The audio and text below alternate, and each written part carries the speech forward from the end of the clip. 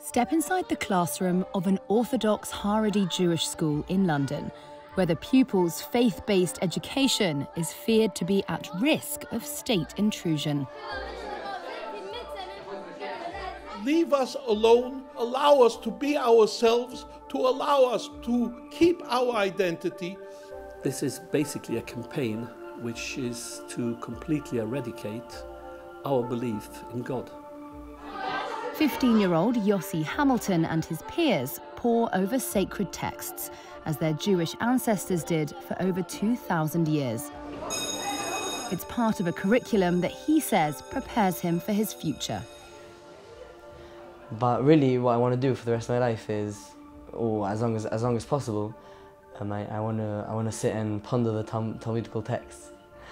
But as long as I can, after that, then I can go out into the workforce and add to the English economy.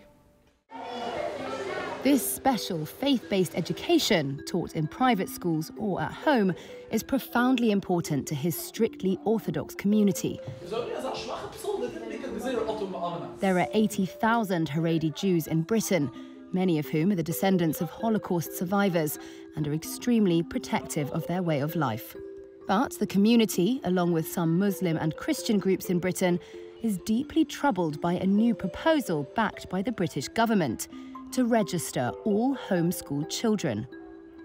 Although the proposed new legislation wouldn't directly affect pupils in schools, such as Hamilton's, faith groups see it as the state exercising more control over education and fear it could ultimately lead to new rules on what children are taught, both at home and at school. We go out to old-age homes and sing for the people.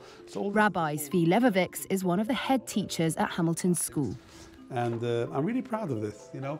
We've been around for thousands of years, as you know, if you read the history. And the only reason that we've survived until now is because of the education.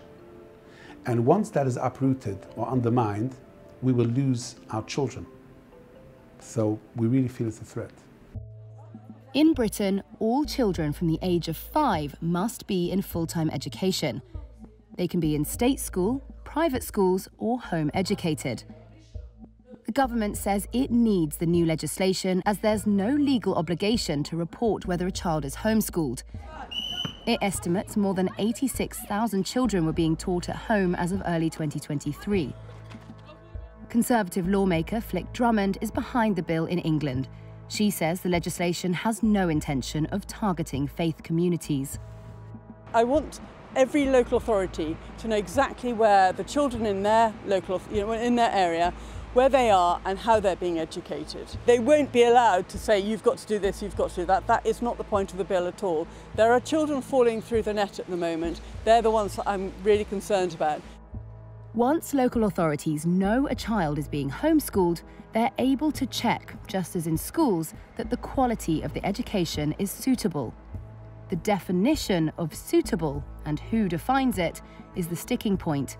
At present, it's defined as including numeracy, literacy, and skills to equip them for life within the wider community. Hamilton's High School in North London was deemed not to have met this mark. For you to list all the names together.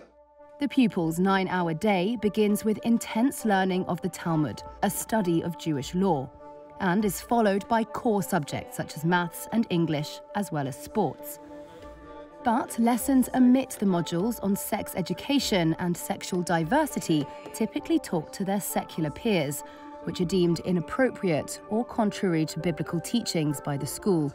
The boys leave at the age of 16 to pursue advanced religious studies before marriage and careers, typically in commerce. An inspection by Ofsted, the government's educational standards office, found that the school's teaching didn't pay enough regard to respecting gender and sexual orientation, saying it limited pupils' preparation for life in modern Britain. Despite government assurances about the intentions of the register, the Haredim, like rabbis Sher Grat and Herschel Gluck, fear interference. And Judaism for us is our identity. It's the very essence of who we are. And therefore, to deny the Jewish community the ability to pass over, to transmit Judaism from one generation to the next. Well, that is the very basis of what this legislation is attempting to achieve, is denying the very air that we breathe from the Jewish community. Children will be required to violate fundamental religious laws and values, and